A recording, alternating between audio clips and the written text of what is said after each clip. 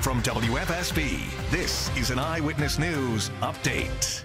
Good morning, everyone. I'm Nicole, Nalepa, and here are your top headlines on this Tuesday, August 15th. We follow developing news now in Hartford, where the city is now up to its 28th homicide. And this comes after a man was shot and killed right by the intersection of Granby Street and Tower Avenue. Police say a driver was shot by someone in another car, and the hurt driver ended up crashing, hitting a telephone pole before stopping. Officials believe that this was a targeted attack and that the victim's identity has not yet been released. This morning, investigators will be searching for any video evidence that can help them catch the killer.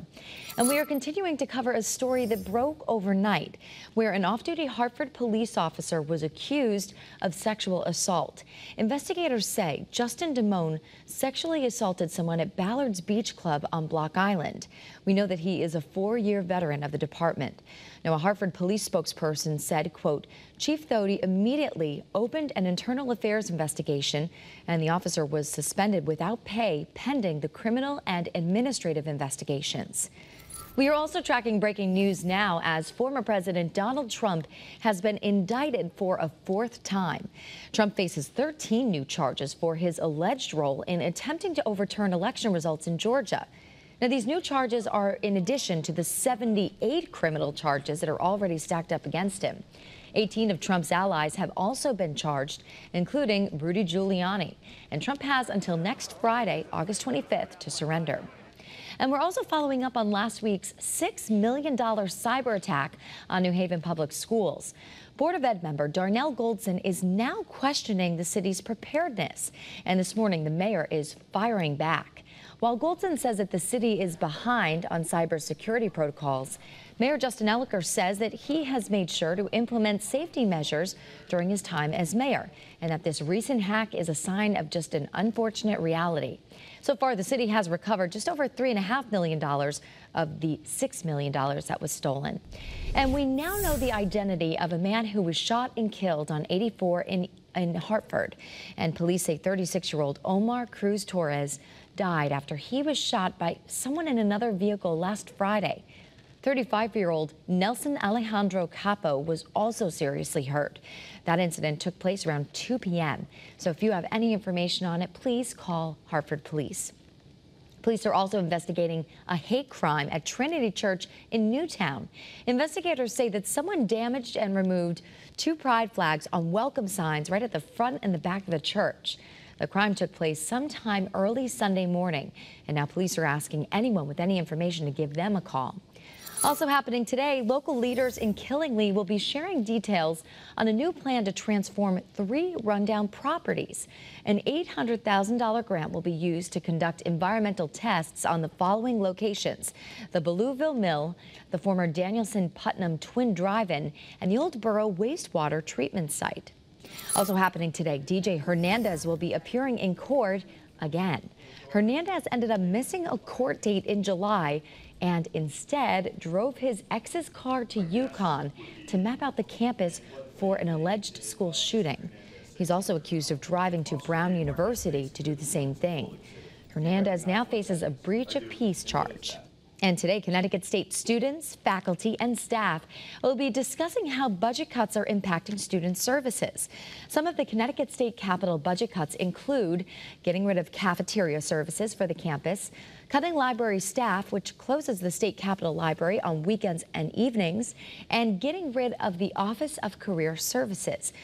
So the discussion all starts at 11 this morning. All right, Scott, that early warning weather alert is out, and is the rain officially out yet? Not quite. Early warning weather. Oh, sorry, man. That's okay. The man. 7:04 is now the time. As you can see, we do have some moderate rain still coming down in parts of northern Litchfield County, a little bit of yellow and orange there, but no lightning, no thunder, and the rain is just moderate at this point, according to the only live Doppler radar in Connecticut. Flood watch in effect for Hartford, Tolland, and Windham. This is until further notice. I'm expecting it to expire before 11 o'clock. We just have to wait and see. We did have a deluge earlier this morning. As you can see, we had bright colors passing through, especially parts of northeast and southeast Connecticut and parts of southwest Connecticut, where where we picked up over an inch of rain, another inch of rain, which we just don't need in the state. Now, as I take you out a little bit further, the satellite and radar confirms lightning and thunder to our south and east. They can keep it. We don't need that here, and it looks like we're not going to get it. So the severe threat was for this morning. That has diminished, which is good news. Now, the day ahead, we're talking about temperatures only in the low to mid 70s with maybe a passing shower. But for the most part, the rain is going to start winding down by mid to late morning. More of the same for the immediate shoreline. 6 p.m. there could be a passing shower with temperatures in the upper 70s. That's cool for this time of year. We got to 84 yesterday. That's exactly where we should be. That's why it's shaded in gray. Today we're going to be shaded in the blue as we're going to be cooler. Little bit of sunshine trying to break through in Old Saybrook this morning. Hello. Still some liquid on the lens in Torrington as you guys are dealing with some rain right now. New Haven, it's just overcast, but again, there are some breaks in the clouds. And look at some of the breaks in New London, 71 degrees with a wind out of the east-northeast at 11. So let's take a look at early morning futurecast, tomorrow's weather today.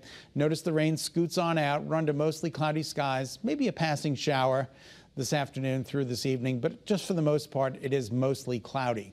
And then tomorrow, we're dealing with some scattered, a passing shower, but we could also see some partial sunshine during the day, which is good news, but you'll notice the little green blobs, so there could be a passing shower tomorrow. Insignificant, we're not putting it on the 7-day forecast, all right? And then your temperatures out there right now are in the upper 60s, which is above average, 63, 64, the typical overnight low.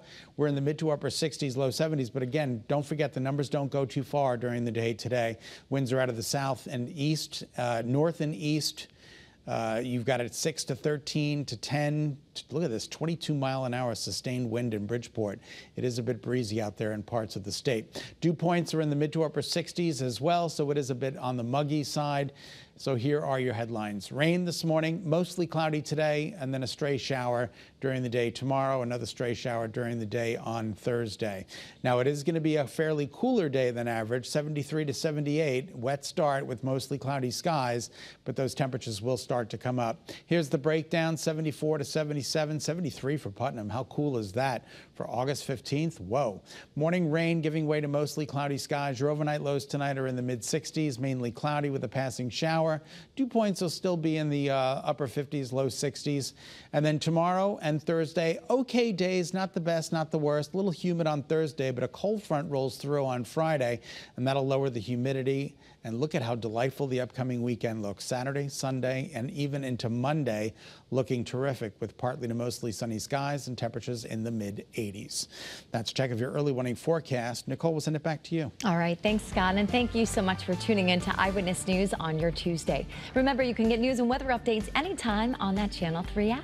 Have a great day, everyone. Be healthy. Stay positive.